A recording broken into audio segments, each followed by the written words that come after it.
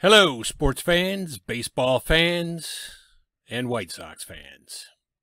It's a sad day today, but I am ready to throw in the towel. Now what the fuck are we supposed to do? This is some real pretty shit now, man! I think we're done. I think the White Sox, you can say, are done. No one in their right mind would bet against the Chicago White Sox. Now, we've had a lot of things have happened over the course of this year. Most recently, Tony La Russa is on the shelf himself with, I guess, heart trouble, something. So he's not even running the team anymore from the dugout, which actually could be a good thing. I think it is, actually, because some of the decisions he's made have been questionable over the course of the year, but that hasn't been the only problem. There's been a lot of injuries. There's been players underperforming. It was sounding great, but I could have used a little more cowbell. Good prospect players not reaching the potential that maybe they thought that they would be at, like Sheets. Although Sheets is hot lately, he just hasn't come around the way that they expected. And Jake Burger, don't even get me started on Jake Burger. Everybody in the White Sox universe seems to be high on Jake Burger for whatever reason, because, I mean, he's a good, solid player, but he's not great.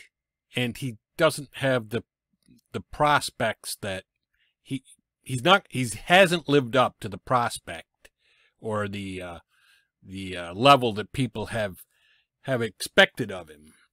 Now, of course, some of that in the past has been due to injury, but really, when he was up earlier this year and he was fine, he didn't really show that he was burning the world up. So, I mean, he's not the next coming of Mike Schmidt, is what I'm saying. So we've had things get in the way. We've had problems along the way. And those problems have led to us being, as I am recording this, on Friday evening before Friday's games, we are 65 and 66 and 4 games out of the AL Central race and 6 games out of a wild card. Now, I know you're going to say, well, there's 31 games left and we're only 4 games back. So yes, technically this team could come back in some kind of miraculous fashion and win this division. But I don't see it. I don't see it with the current roster and with the way players are playing and the injuries that we have. I mean, and the White Sox were very disappointing at the All-Star break. We only went out and got Jake Diekman. And since then, we've signed Elvis Andrus to play shortstop in TA7's absence, but he was released for a reason by the, who had him, the Padres, or I think maybe the Padres had him. But anyway, I mean, he was released for a reason, and we're finding out what that reason is. So he's a poor replacement for TA7, and by the time he gets back, if he hasn't already come back, I don't think he has, but by the time he gets back, it's going to be too late. So there's 31 games left in the season, and we are currently 7-7 against Cleveland on the year, and we are 4-3 against the Twins, and we have 9 games left against the Twins, and we have 4 games left against the Guardians.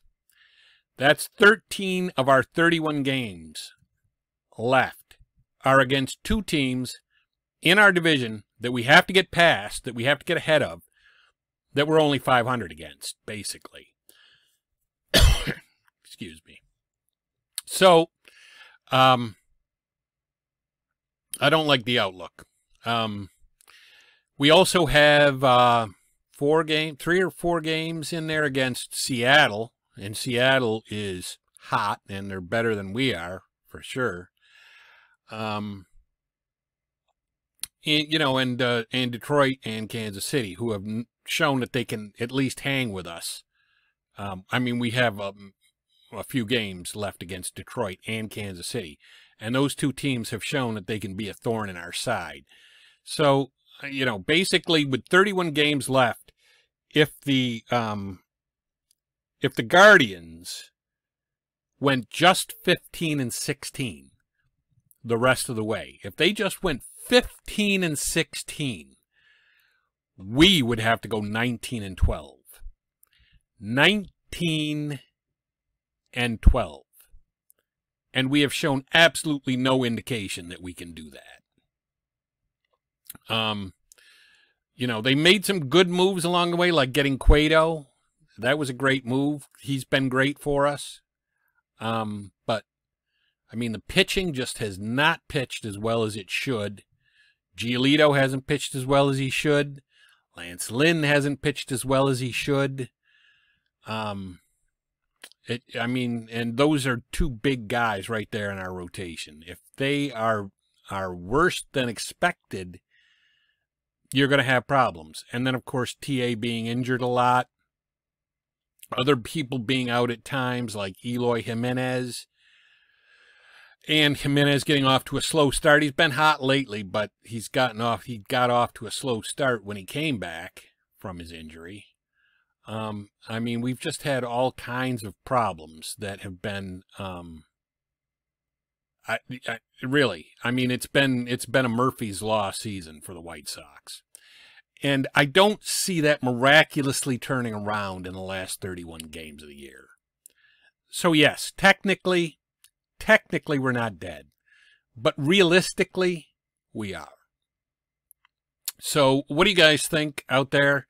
Whether you're a White Sox fan or you're just a baseball fan, you think I'm off base, you think I'm wrong about the fact that we're not going to be able to leapfrog Minnesota and Cleveland? Or do you think with just being 4 games back with 31 to play, that's still doable based on what you know about how we're playing and how the team is and the problems and challenges that it seems to have? Because I think it's doable if you're just looking in a vacuum at some random team that's 4 back with 31 to play, it's doable. But if you're looking at this particular White Sox team in this particular division against these particular teams, no, not doable. But let me know what you guys think. I would be very interested. Leave a comment below. Give me a thumbs up for the video. It always helps.